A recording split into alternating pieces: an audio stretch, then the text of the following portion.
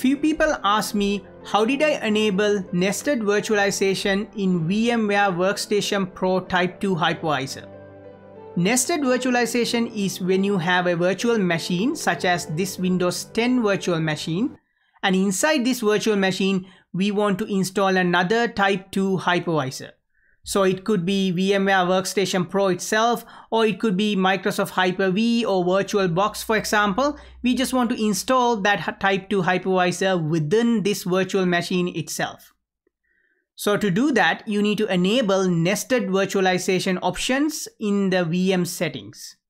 By default, all VMware virtual machines do not have the option enable, and to enable it, you need to turn off your virtual machine, and then you need to go into the settings of your virtual machine by either selecting the virtual machine and clicking Edit Virtual Machine Settings, or by right-clicking the virtual machine and going into Settings from this menu, and it will open the same virtual machine settings options.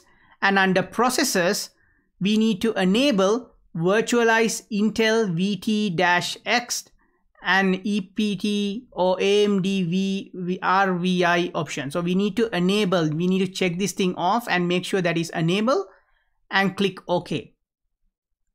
Failure to enable these options will result in unable to install hypervisors within the virtual machine, and you will end up with an error message. By going through this process and making sure that the Virtualize Intel VT-X and AMD-V is enabled, this option is enabled, you can bypass that error and install another hypervisor within your virtual machines in VMware Workstation Pro.